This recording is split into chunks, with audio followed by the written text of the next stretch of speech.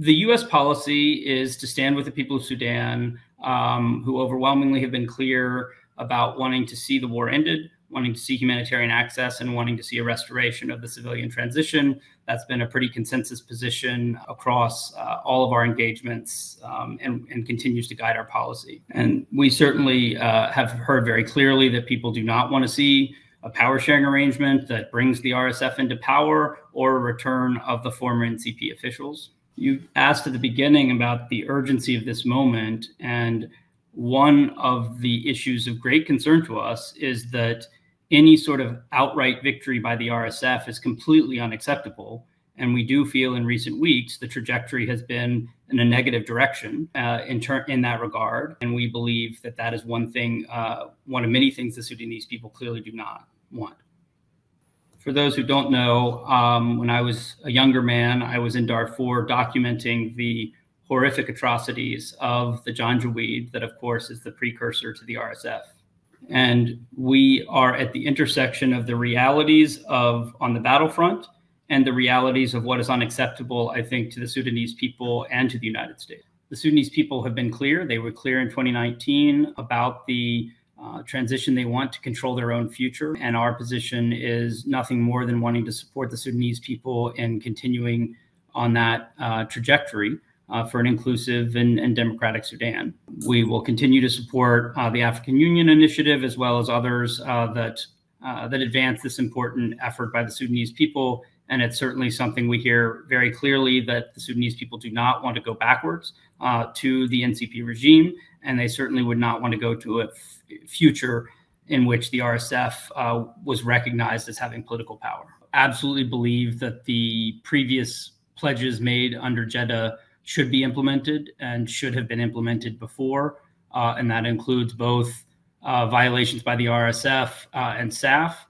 We certainly think that the RSF should be moving out of homes and forward positions, that SAF should be implementing the standards on civilian protection and humanitarian access. And that continues to be a core principle. And then I'll say in a second why I believe the next round of Jeddah talks is the right step to make that happen. One of the main issues that we've heard, particularly from SAF, but also from the Sudanese people, is a desire to ensure enforceability. And that's why this round of Jeddah in Switzerland, which is really an evolution of the Jeddah process, has focused on bringing in regional actors who are essential to ensuring both an ending of fueling the conflict and guaranteeing the agreements that come out. We certainly worked very closely with the Egyptian government in this regard.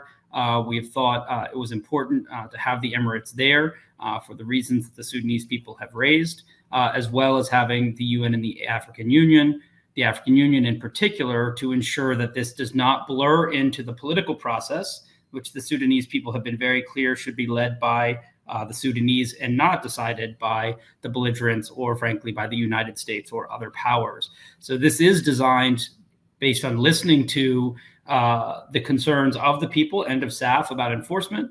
And the truth is, the region can either be part of the problem or part of the solution. And part of what we've been doing as the United States the last few months is to make very clear to our African and Gulf partners that we expect them to be part of the solution.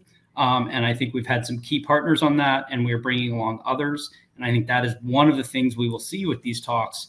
For them to be different, it will be because the region is different. And I think that's partly based on some very serious pressure the United States has applied, as well as the fact that the realities on the ground have become so scary that they have spilled over into the neighboring countries. And that has helped create some diplomatic urgency. We do believe that the parties could reach an agreement on a national cessation of violence and full access to all 18 states for food and medicine, with a mechanism for monitoring and enforcement. Those are the three goals of this, building out of the Jeddah process. And we will give every effort for that to succeed. And we are still hopeful of that opportunity. How do you guarantee that they are going to play the role in implementing whatever is agreed on in Jeddah, in Switzerland? Well, the first step is to get to Switzerland to try to solve that problem. I think that we would like for these actors to be what we would call guarantors of the deal. But traditionally in these negotiations, you can only be a guarantor once the deal exists, because systems can't promise to guarantee a deal that they have not yet seen. So I think this has been part of our argument, or our strong case for why we need to get to talks.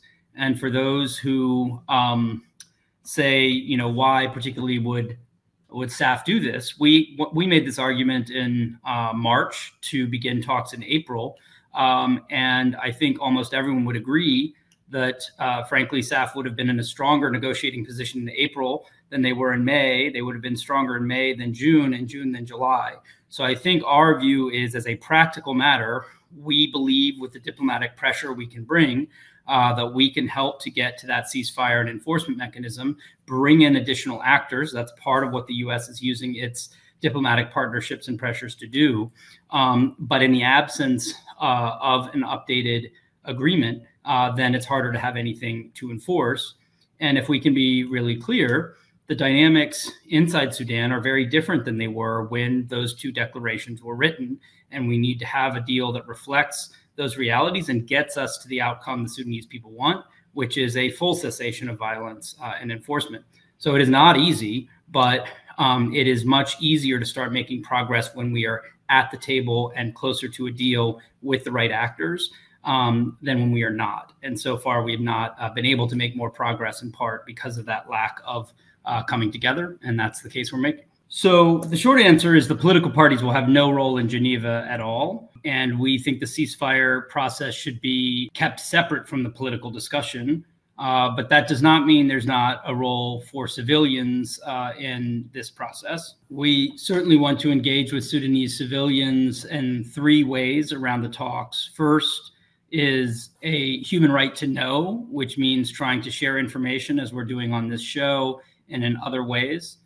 Second is a right to be heard, and trying to get as much feedback as we can from Sudanese civilians, again, through these many town halls and in-person and virtual engagements.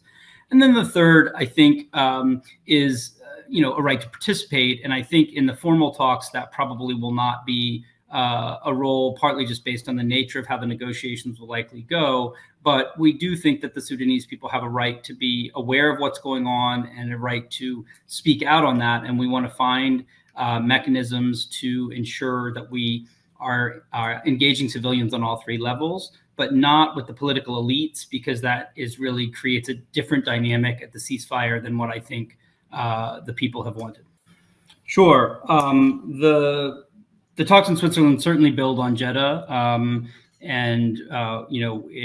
we continue to work very closely with the Kingdom of Saudi Arabia, and I think this also speaks in part to your first question. On the question of consultations, we actually spent 3 months consulting with both parties while it was still going to be in Jeddah, and then gave over a month's notice and consultation for the new Swiss talks to both parties. And we'd also heard very clearly from SAF leadership previously that the formality of the invitation and the advance notice was important, and therefore we proceeded according to that and consistent with their requests.